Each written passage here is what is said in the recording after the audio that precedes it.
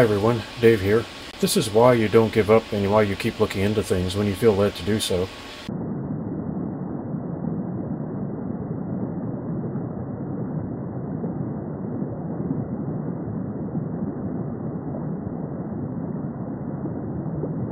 This chamber, when I started the test, was 36.1 degrees Fahrenheit. The purpose of the experiment was to see how much cooling I can get for how many watts. I dropped this chamber to 25.8 degrees Fahrenheit, and I'm wondering if you can guess how much power it took to go from 36.1 degrees Fahrenheit to 25.8 degrees Fahrenheit.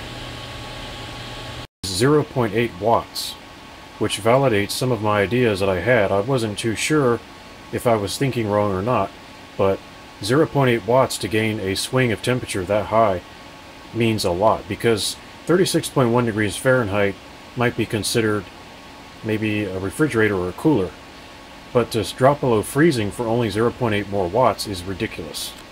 And it validates some of the ideas I've had and some of the theories I've had. So I'll try to get this together in the future to be more coherent, more clear, maybe do some DIY videos.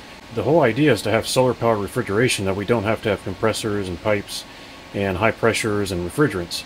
What I'm looking for is cooling per watt for a given space. And that's what a refrigerator is. It's a given space, or a freezer. And it takes a certain amount of power to cool that down. Well, all the machines I've seen that run with Peltiers are quite weak when it comes to cooling. They use quite a lot of power, but they don't have a very good cooling effect.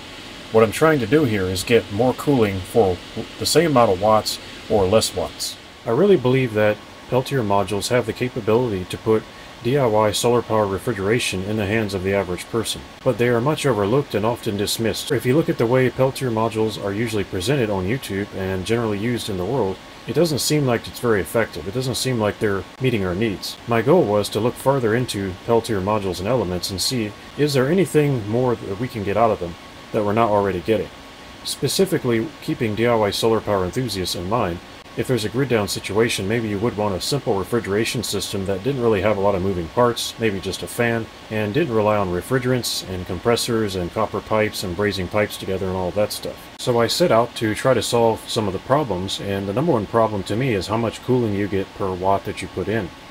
If you can improve the amount of cooling, or hopefully freezing, that you get for every DC watt of power that you put into the refrigerator or the freezer, then you're getting somewhere. This was towards the end of the day. A little extra information. The test I'm doing right now is about 38 watts of power to get 16.3 degrees Fahrenheit. And that beat my last test significantly, negative 8.7 Celsius.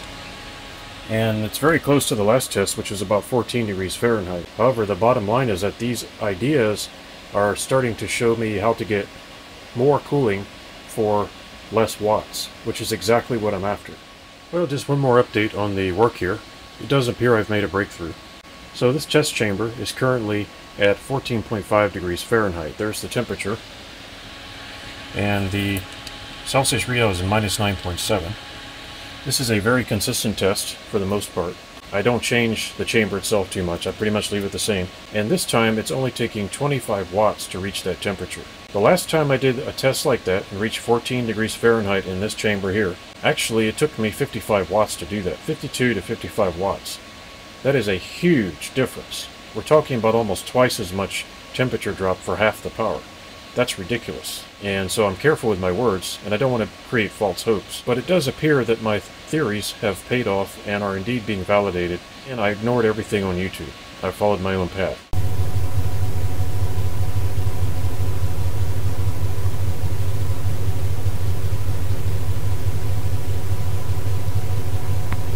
So I think I'm going to have to try to get this together in some kind of a DIY friendly format, create some kind of a refrigerator prototype. I actually was able to get the temperature down to 11.1 degrees Fahrenheit, and I'm only using a teeny bit more power. I think 2 watts of power additional to reach 11.1.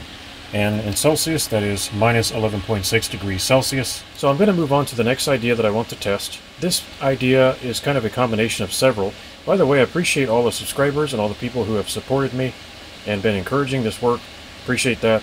I'll try to get this work into something more coherent and possibly with a prototype to demonstrate it. Due to my health and other factors, this work proceeds along at a snail's pace. I wish it was faster, but it's just not. So thanks for your patience, and I'll get back to you as soon as I can. Thank you all for watching, and I hope to be back soon.